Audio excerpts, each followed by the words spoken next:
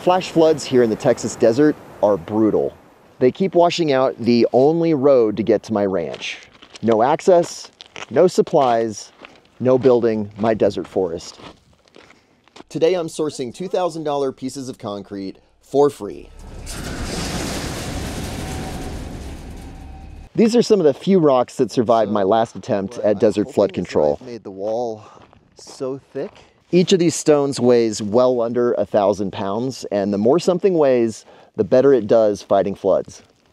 This thing weighs at least 8 times more and has a much larger surface area. We of course had to figure out how to unload it safely, but before that was even a problem, how did we get a $2,000 piece of steel reinforced concrete for free? David in the UK is a super viewer. He really wanted to participate in Dustups from his home. How do you do that? After sending me some ideas that look good on paper, a bunch of free lumber, but the 2-hour drive each way would cost more in gas than the value of the materials. So I asked if it would be okay if he followed a specific task. Would you be willing to call precast concrete companies across El Paso and see if you can't find us some leads for some free waste concrete? It wasn't that hard. I don't know how many emails he sent out, maybe 5 or 10. It took a couple of weeks because obviously we're pretty low priority, but David found us the supply. All we had to do was go pick it up. David's just one example of viewers like you shaping the Dustups journey. I did not come up with this precast concrete idea all on my own. That came from viewers that watched the last episode about trying to control the floods in this canyon. And I remember a comment from an Army combat engineer suggesting that we salvage whatever heavy things that we could find. And a few viewers in Australia explained the idea of low ford crossings or low water crossings. Thanks to David and the viewer comments, here's what we found. It's always concrete.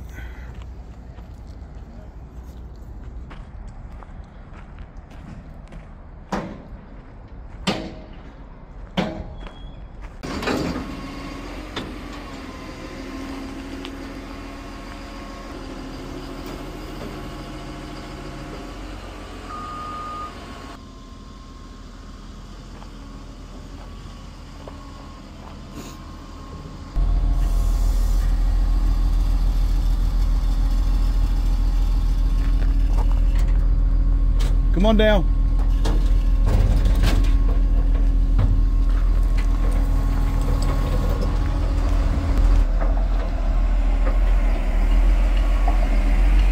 The intact forms like the ones you saw loaded on the flatbed are easy to estimate the volume and weight.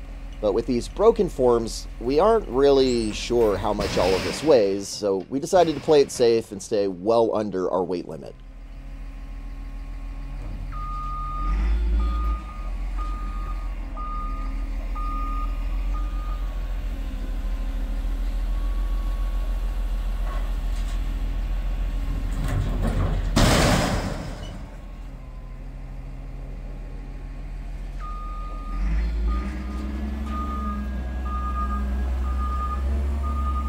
There's a piece stuck in there. If you think about it, bags of concrete are about 80 pounds a bag, and these are much larger. So each one of these is several hundred pounds.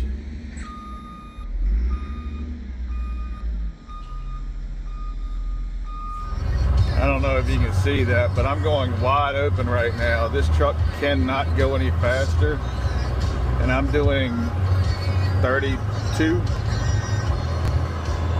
It's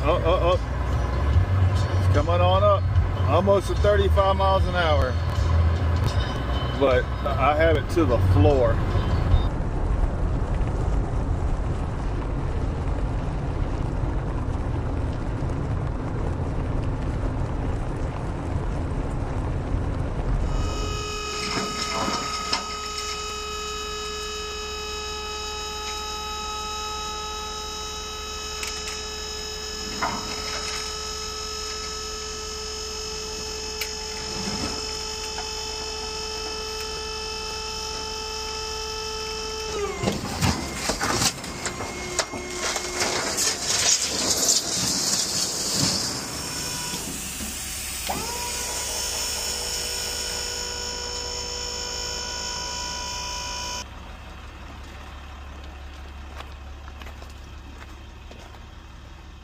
Doesn't look like much, but that's a lot of weight of concrete and some dirt. Trailer's a whole lot happier right now, but I still got this several thousand-pound piece to unload. The hardest part about dealing with all this concrete is that I don't have a forklift, an excavator, a telehandler, or really any heavy equipment that can lift material like this. We have to make our own loading ramp so that we can use the one tool that I do have that will work, a bulldozer.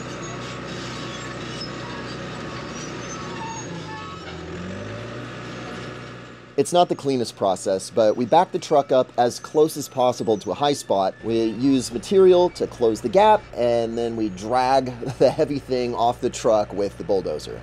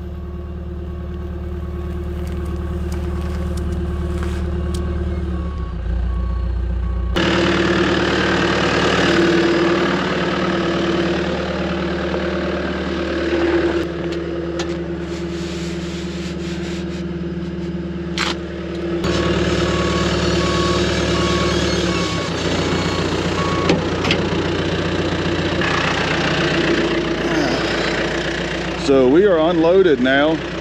Now time to disconnect everything. But as of right now, she is unloaded. Wasn't as bad as I thought it'd be. I thought it'd be a little bit more difficult.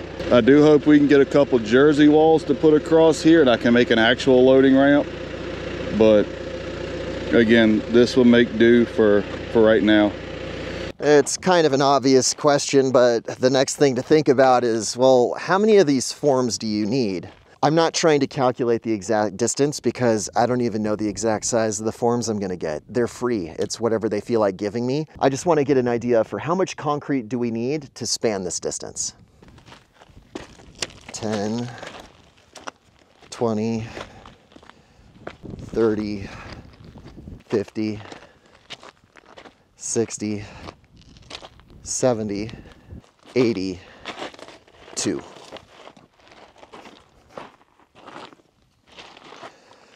So it looks like I need about 82 paces worth of concrete. I'm gonna ballpark that at around 150 to 200 linear feet. That is a lot of concrete for a guy in the most isolated spot in Texas. I am 38 miles down a dirt road from Sierra Blanca, population 600, which itself is an hour from El Paso. The total driving time with a normal vehicle from El Paso would be about 2.5 hours.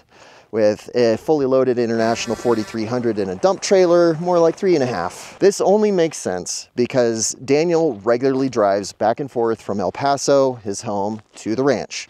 And I'm already paying for the gas with the 4300 for that commute. I calculated I'm only spending an extra $20 to $25 in fuel in order to haul out all this weight. $2,000 piece of concrete, all we gotta do is pick it up, and it cost me $25 in fuel to get it. And we probably need to do 50 or 60 of these trips, I think, to really fill up the canyon. It's a lot.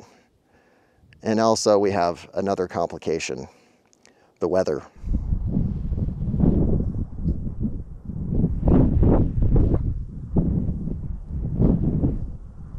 It's not just obviously when it rains, it's the season that it rains.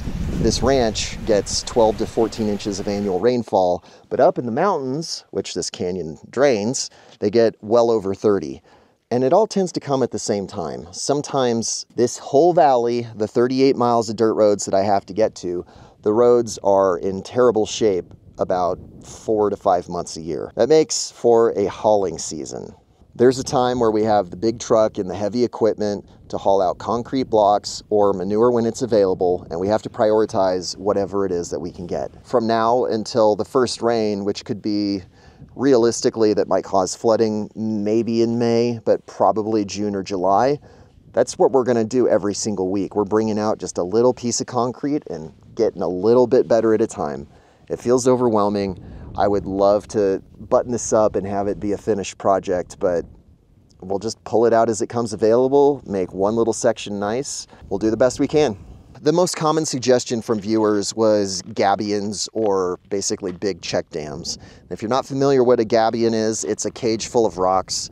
It's the same idea as a check dam, which is a pile of rocks, just without the metal cage. And the idea is if you build a wall and you have floodwater that's full of sediment, full of gravel, and full of big stones, well, when you slow the water down, all of that sediment and the rocks, they drop and you'll form a shelf. By adding a wall of concrete all the way across this canyon, we'll have a nice, smooth, flat surface. Now, this isn't going to be a dam. It'll be a little bumpy. It's not going to be a paved road, but it will be dramatically better than the little chasms that we have to cross after every flood. When Daniel took a tour of the concrete facility, I had some ideas beyond just flood control. These forms are defective. There's a reason they're giving me $2,000 pieces of concrete for free, but they still have very strong structural integrity.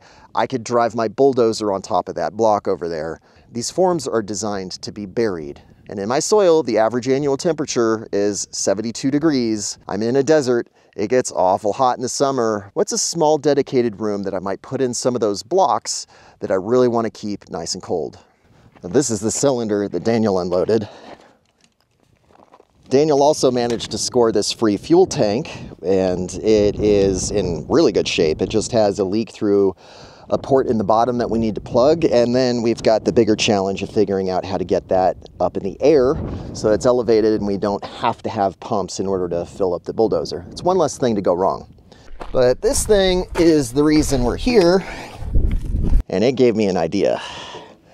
A form like this is designed to be buried. If we dig a trench and we stack this vertically, this is a great air intake. It's going to function as an air plenum where there's naturally cool air already available. And if we drill a hole through the side and we stack just one more cylinder on top, we can bury this thing for up to here. So it's about almost 3 feet tall. Maybe this is 3 feet tall, maybe 4 if you include this. So if we get just one more, we could bury that 5 or 6 feet deep where the air is not quite 72 degrees year round, but really close. Basically, if we intake air through here, build some earth tubes like the ones that I built near the kitchen and which collapsed, I will not use HDPE again. I will use straight PVC, so I don't have to worry about the weight load. And even though I capped it in concrete, that will connect to 2 gorgeous forms that Daniel found that could be stacked one on top of the other, where we can host our electronics. It's now a week later, and we have a new batch of concrete on Daniel's latest trip. Each one of these trips gets us one step closer to getting the floods under control.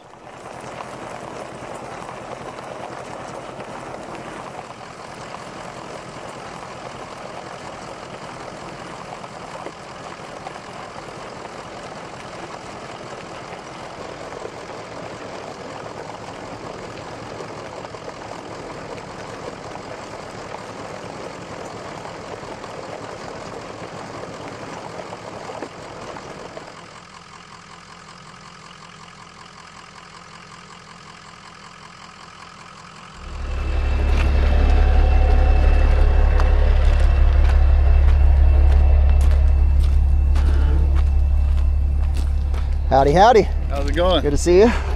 Long drive. Yeah. That engine sounds awesome though. I could hear it going down the road. Yeah, I try to keep it as low as idle as I can. Or, you know, just because fuel. Yeah. As we unload this concrete, it's become clear to me that I way overestimated the number of trips.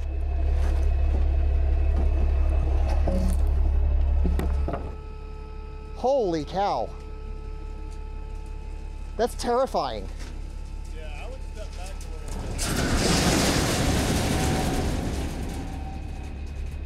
Well, it's mostly intact. Each of these rectangular forms is about 8 feet long. Yeah. Remy, you need to stay with Shaun. Like, you know what that means. Yeah. Remy! Yeah, he doesn't know me. Remy! Remy, come! Remy, come! Good boy! Good boy, Remy. Good boy. Sit. Remy, sit. If we're able to continually source forms that are roughly like that, then we're only going to need 14 total trips, and we've already done 2. Good boy, Remy. That's loud, huh? Good boy, Remy. You're clear! That means only 12 more trips to complete that entire stretch.